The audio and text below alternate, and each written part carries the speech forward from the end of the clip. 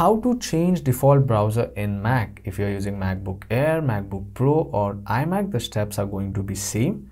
Now, if you are using multiple browsers like this, and if you want to change your default browser or if you want to select any particular browser as your default browser, the steps are really very simple. Currently, Brave browser is my default browser. Now, let's open Safari first.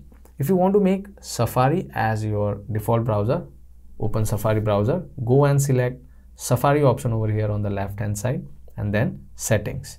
On general page, the first option is Safari is not your default browser. To make it default, you have to select this set default option, and as soon as you select it, a pop-up window will appear. In this, you have to select use Safari to make Safari as your default browser. But as I told you, Brave browser is my default browser, so I do have another option of keeping Brave browser as my default browser. But if you want to change, select use Safari. Now, the same thing goes with other browser. Let's open Google Chrome now. Once you open Google Chrome, if you want to make Chrome as your default browser, go and select Chrome option on the left hand side and then settings option. In this, you have to select default browser and you have an option of make default. So select make default, and once again a pop-up window will appear.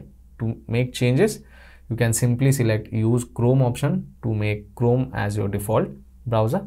But to keep Brave browser as my default browser, I will select this particular option. But to make changes, simply select Chrome. Now let me open another browser. Let's open Firefox. Now if I want to make Firefox, once again, go and select Firefox option. In that, go and select settings option. And you can see Firefox is not your default browser. To make it default, tap on make default and select use Firefox. Now you can see Firefox is currently default browser. So these are the simple steps you have to follow in order to change your default browser in Mac. If you find this video informative, don't forget to subscribe. I will see you all in the next one. Thank you.